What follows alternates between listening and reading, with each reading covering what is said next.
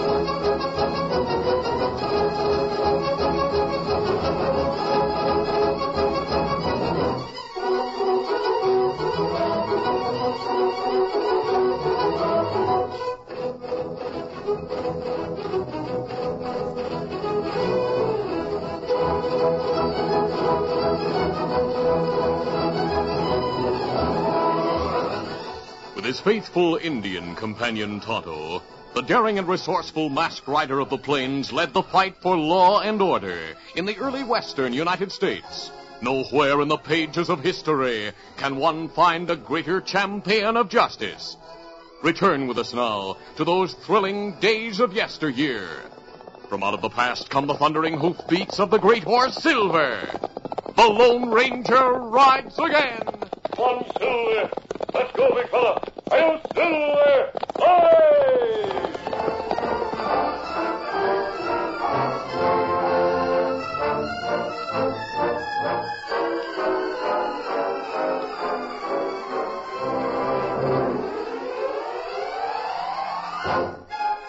The Lone Ranger was fighting for his life.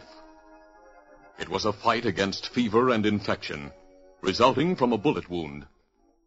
He lay in the ranch house of his friend Clarabelle Hornblow. Clarabelle and Thunder Martin, her top hand, did what they could to aid Tonto in caring for the wounded man. Meanwhile, they hoped that enemies in the nearby town would not learn of his helplessness. In the town, the usual evening crowd had gathered in the Silver King Cafe. And in a small back room, 3 men sat around a table. One of the men was an Indian, but he spoke English as well as either of his companions. His name was Joe Reno. Joe, how much longer are you going to wait for Cleve? What's the matter, Baldy? You getting impatient? No, but he's late. Cleve will be here. Oh, that must be... Sit still. I'll open it. Howdy, Cleve. Come on in. Say here, Joe, what kind of deal are you trying to hand me? You'll hear all about it. You know Baldy Lennox? Yeah. Oh, Baldy? Howdy. I see you're wearing an empty holster, same as I am. Yeah. The barkeep made me hand over my gun before he'd tell me where to find Joe Reno. Then he made me go around the outside of the building instead of through the cafe to this room. Said I should rap 3 times on the back door. I had to do the same thing, Cleve. Well, I don't like it. I feel half-dressed without a gun. That'll do. Huh? The barkeep was acting on my instructions. If you don't like what I do, clear out. If you stay here, you'll take orders from me. Joe, you're wearing a gun. I like to be the only man armed when I'm dealing with professional gunslingers. You'll get your gun after this meeting. I don't know this gent. Is he a gunslinger? Oh, he's my partner on this deal. Shake hands with Lefty Lee. Howdy. Howdy, Cleve. I've heard a lot about you. What's the deal? Does Baldy know about it? Not yet. Sit down.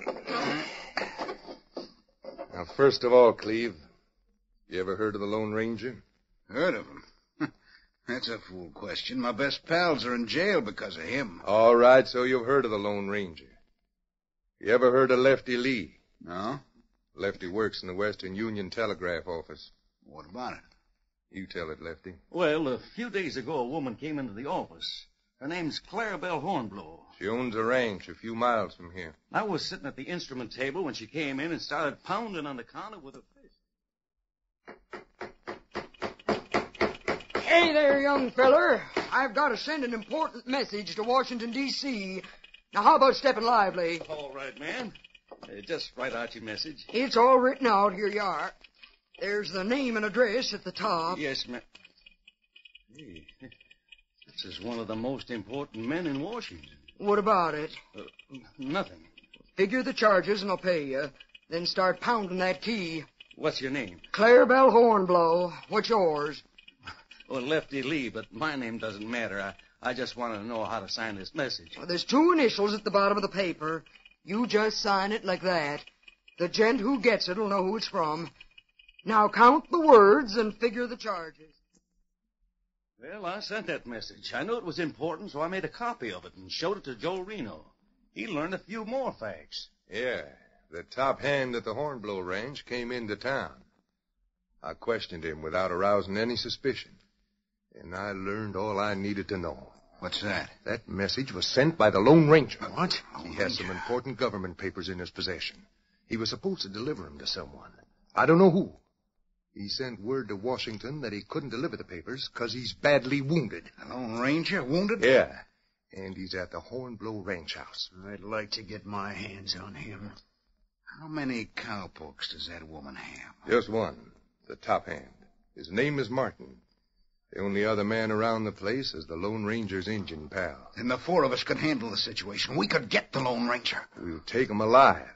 And we'll also take those secret government papers. What good are they? Listen, if they're as important as I think, the government will play plenty to get them back. With those papers and the life of the Lone Ranger in our hands, we'll be able to drive a hard bargain. How much cash in it for each of us? Plenty. But there'll be more than cash. What? You and Baldy are wanted for mail robbery, Cleve. Oh, so you know about that. Yeah, I saw the handbills. That's why I didn't want you to walk through the cafe. I was afraid someone might recognize you. Oh. Well, I'll demand that the government drop the charges against you and Baldy. Hey, this sounds better all the time. Yeah, it sounds good to me. Did the government send a reply to the message? No, not yet. Lefty'll know it if there is a What's the matter, Joe? Hey, I heard a creaking floorboard in the hallway just beyond that door. Someone's snooping. You keep talking. I'll catch him by surprise. Joe's right. I don't know of any message that comes into the office. Oh, Jay, what barkeep? Snooping, huh? Joe, wait, listen. Now, let me go. You yell and I'll blow your head off. Now, come in here. Close the door, Lefty. Right. Anyone see you grab the barkeep? No, the hall can't be seen from this cafe. Now then, barkeep, what's the idea of snooping like that, huh? How much did you hear? Well, Give me the truth. All right, Joe, I'll give it to you straight. I've been barkeep a long time, and I've learned about a lot of deals. I've always kept my mouth shut about things that didn't concern me. But this time it's different. I heard what you're planning. I thought so. You can't go through with your plans. Who said so? I do. Robbing a stagecoach is one thing, but when you plot against the government and the Lone Ranger, that's going too far. And who's to stop me? Every man in town will rear up to stop you. How'll they know about it? I suppose you plan to spread the word. Yeah. Well, thanks for telling us. Why not? You wouldn't believe me if I promised not to tell. If I had my gun, I'd make dead sure you never talked. Yeah, so would I. We'll take care of him, but not here. Lefty, lock the hall door so we won't be disturbed. Right. Cleve, you gag him. Yeah. Baldy will tie his hands. Joe, don't be a fool. Let me go. Come here. The window. Leaping through the window, the barkeep smashed the glass and sashed. Out of my way, I'll get him. Joe Reno had the only gun. He was not a good marksman. The barkeep zigzagged as he ran to make a more difficult target. He's still running, heading for a horse. I hit him. But he's still going. While Reno aimed through the broken window, Cleve snatched open the outer door. You missed again. Get up now. You can't hit the broadside of a barn. Give me that gun. All right, you get him. Confound pounded gun is empty. You let him get away. Well, I hit him once. But you didn't stop him. Everyone in the cafe heard that shooting. They're all in the hallway. What's going on? What's the gunplay? Open the door or we'll smash it down. He'll bust the door down. Well, we got to clear out. Come on. Come on. Joe Reno led the way from the back door toward a number of horses that had been left in the moonlit space behind the cafe. Grab your horses and clear out of town. The barkeep took my horse. I don't have a horse. Take any horse. All right, come on. Get They up. see us. Get up there. Get up, get up, Get up.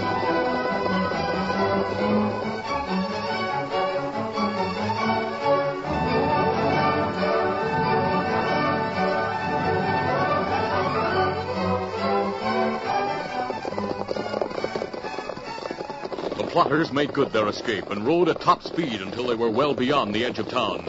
Then Joe Reno signaled a halt. Ho, ho, ho, ho, ho. His swarthy face was distorted by rage. That cussed snooping barkeep will tell all he knows. We better call the whole thing off. You getting chicken-hearted, Lefty? Oh, no, Joe, but we can't fight the whole town. And why not? But, Joe, there's only 4 of us. 4 of us plus over 100 Indians. Indians? Yeah. They're renegades living in a valley north of here.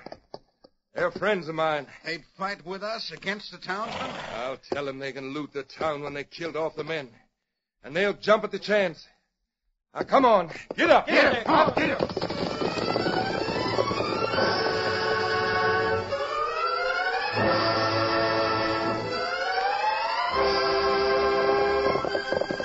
The wounded bartender had raced to the ranch of Clarabelle Hornblow.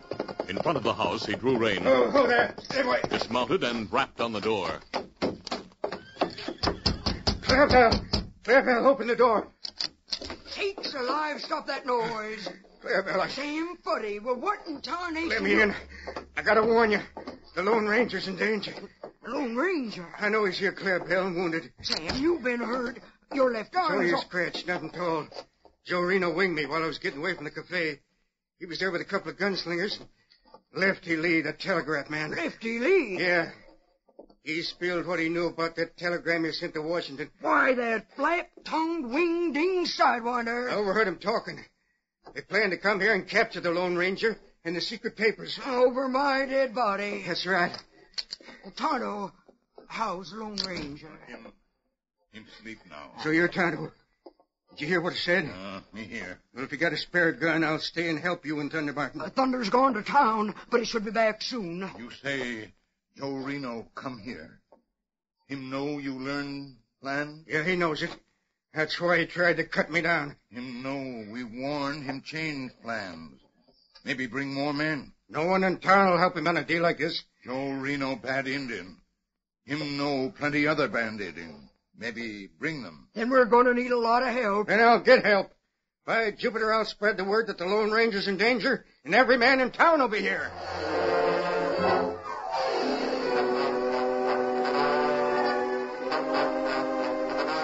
When Thunder Martin returned to the ranch house, he found Clarabelle in a high state of excitement. Sakes alive, it's time you got here. We've got trouble coming, and it may be more than we can handle. Yes, I know, Clarabelle. I met Sam on the way from town. Did he tell you about Joe Reno? Yeah, and if that no account double distilled sidewinder shows his ugly face and range my Reno may bring a pack of renegade Indians to help him. Yeah, so the barkeep said. He also said he was bringing men from town to help us. Take my fancy china off of that shelf and stow it in the wood box. There'll be bullets flying, and I don't want it busted.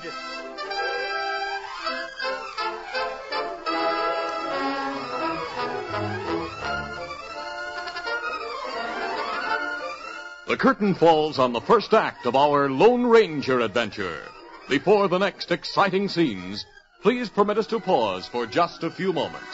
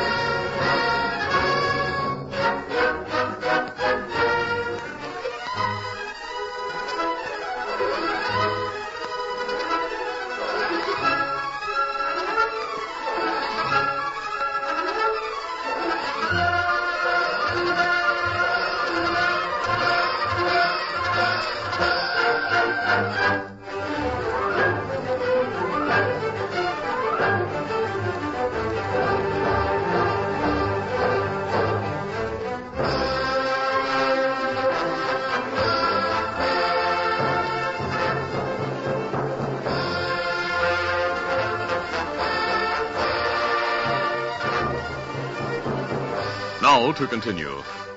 Expecting gunplay when Joe Reno and his renegades attacked, Thunder Martin and Clarabelle hastily packed the precious china she had collected. Now handle that china careful, Thunder. You know, it seems to me it's downright foolish to go fiddle-faddling with a lot of dishes at a time like this. Every one of those dishes was shipped special from the East. Now, I don't aim to have any of them smashed when those polecats start shooting. Say, Clarabelle, why does Reno want to capture the Lone Ranger? He aims to collect ransom. Also, he wants to get his hands on some secret government papers that the Lone Ranger has. Well, what's in the papers? Facts and figures about renegade armies near the border. The Lone Ranger was supposed to hand them to Colonel Blake, but he was shot before he had the chance. Oh, I see. It's that telegram that let Reno know that the Lone Ranger was here and wounded. Lefty Lee blabbed. You know, I wondered how Reno knew the masked man was here. He was asking about him the other day. And Lefty told him. Is Tonto with the Lone Ranger? Yeah. Poor critter. Well, why do you say that? Tonto's more worried than he likes to admit, Thunder. We need a doctor. Yeah. And the nearest Sawbones is more than 50 miles away. Even if we sent for him, he wouldn't come this far to treat a wound. Well, if I went after him, he'd come. It'd take you 2 days to get there and at least 2 days to get back. By that time, well, the Lone Ranger would either be on the mend or there'd be no need for a doctor. Well, I'm going after the Sawbones anyhow, just as soon as we take care of Reno and his pals. I wonder how many renegade redskins he'll bring.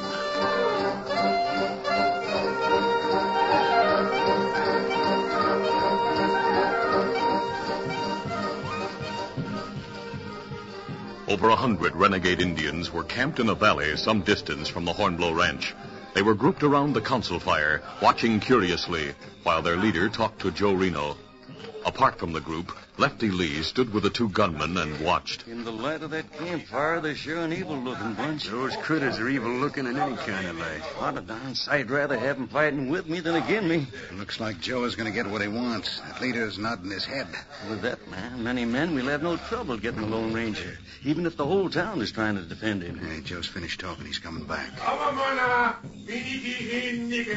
Hey, what's that Injun saying? I don't know their lingo.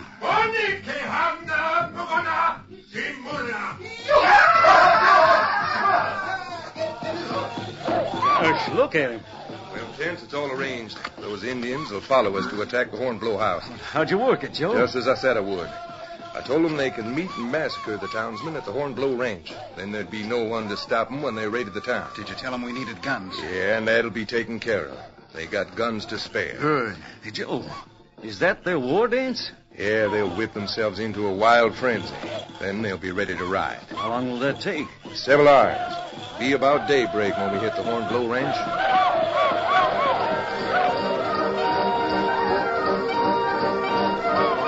As the night advanced, the war dance continued with increasing fervor.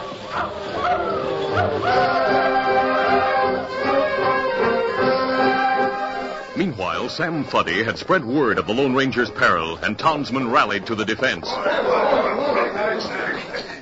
right, go into the ranch house. Cactus will take care of your horses.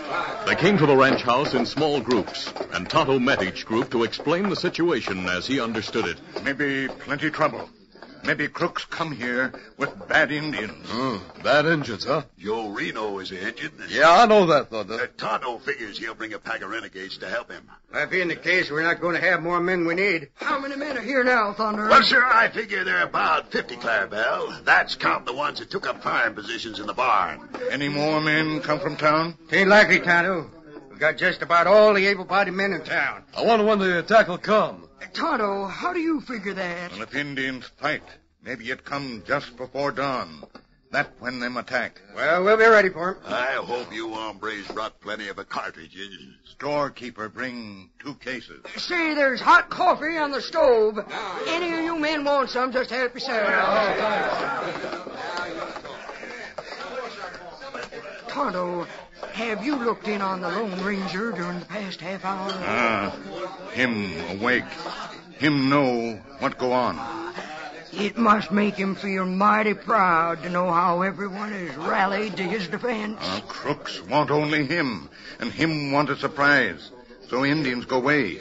I'd buy a jugful. No, siree. Now, him say, maybe that save plenty life. You tell him that every man here will be glad to lay down his life to protect the Lone Ranger. That's right, This Sam. ain't nothing of protecting the government papers.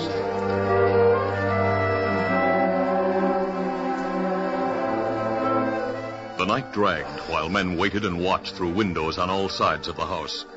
Tonto spent most of the time in the small bedroom with his wounded friend. Then, just before the first light of dawn, a distant war cry was heard. Here they come! Indians! Well, bring 'em on. I'm ready for 'em. We'll show them ornery outlaws a thing or two. Hold your fire! Do you see him? Anyone see him? There they are. They're approaching from the west side. Open fire. Let 'em have it. They're riding in a circle. They're surrounding the house. Watch for them on the east side, boys. The Indians, firing from the backs of their horses, returned the gunfire. They rode in a large circle around the house and barn. Bullets came through the open windows on all sides. The darkness made accurate gunfire difficult, but several of the Indians were hit and sent sprawling to the ground.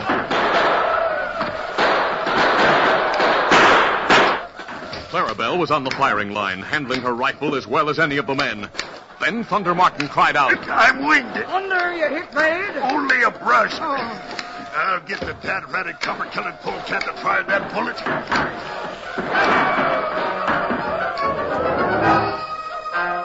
In the bedroom, the Lone Ranger lay awake and watching Tonto, who maintained a steady gunfire through a window near the bed.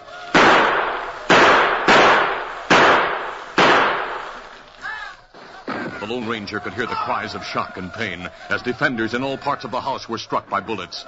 He knew that those men were shedding blood, offering their lives in his behalf. It seemed like an unfair price to pay for the life of one man who might die anyway. The Lone Ranger knew what the attackers wanted. They wanted him. He would surrender in spite of Tonto. He breathed a silent prayer for the strength to leave the bed and overpower his Indian friend so he could leave the besieged building. He pushed back the blanket and moved his feet to the floor. He mustered all of his pathetically meager strength to gain a sitting position on the edge of the bed. Then Tonto turned. Kimasabi, you not get up. Tonto must give myself up. No, Kimasabi. Now you lie back in bed. Help me out of the house. No. So many being hurt for me. Plenty time you get hurt for others. Give me strength. Lie back, Kimasabi. You lie back. Utter exhaustion assailed the Lone Ranger. He went limp, and Tonto lowered him gently to the bed, then covered him with the blanket.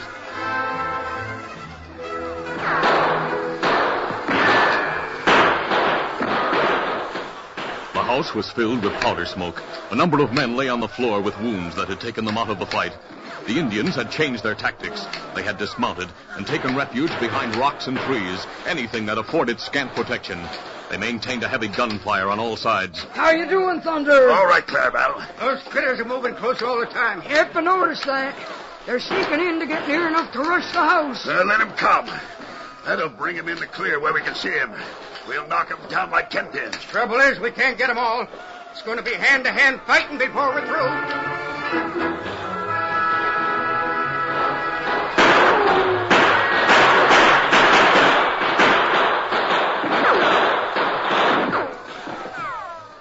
Dawn lightened the sky and casualties mounted.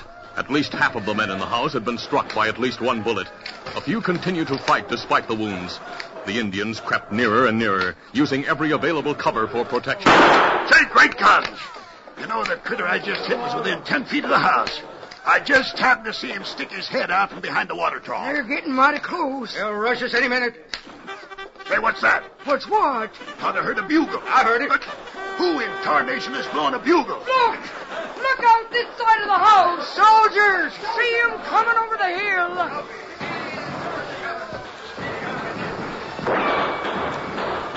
Led by Colonel Blake, a detachment of troopers charged toward the house with carbines barking. The Indians were quick to realize the hopeless odds. They abandoned the attack on the house, raced for their horses, and tried to flee. Look at them run! Go on, you heathen outlaws! Try and get away. You'll never make it. The soldiers are going right after him. I'm going outside and see him finish. I'm with you.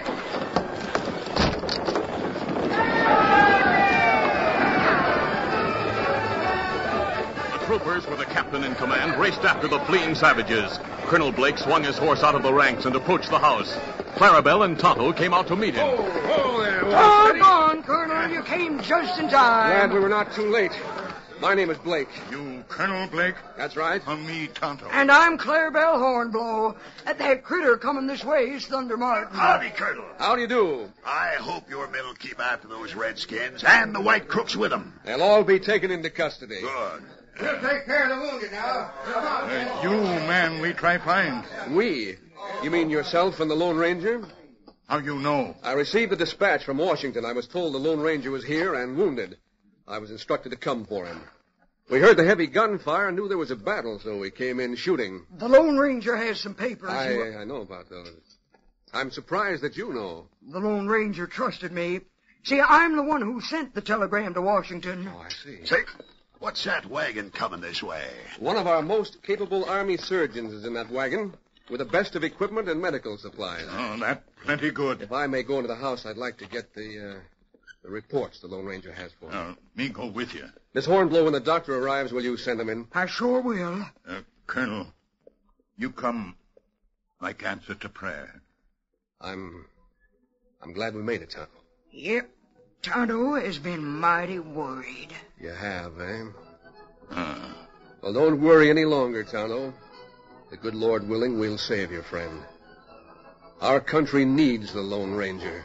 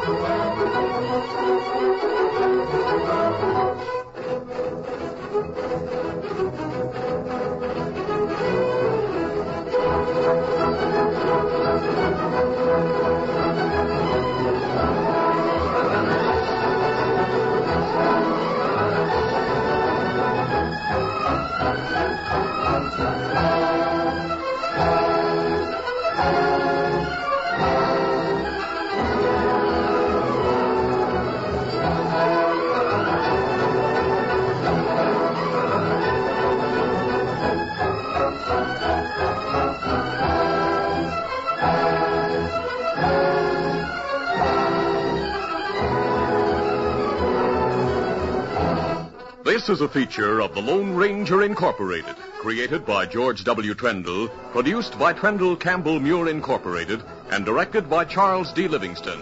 Tonight's drama was written by Fran Stryker. The part of the Lone Ranger is played by Brace Beamer.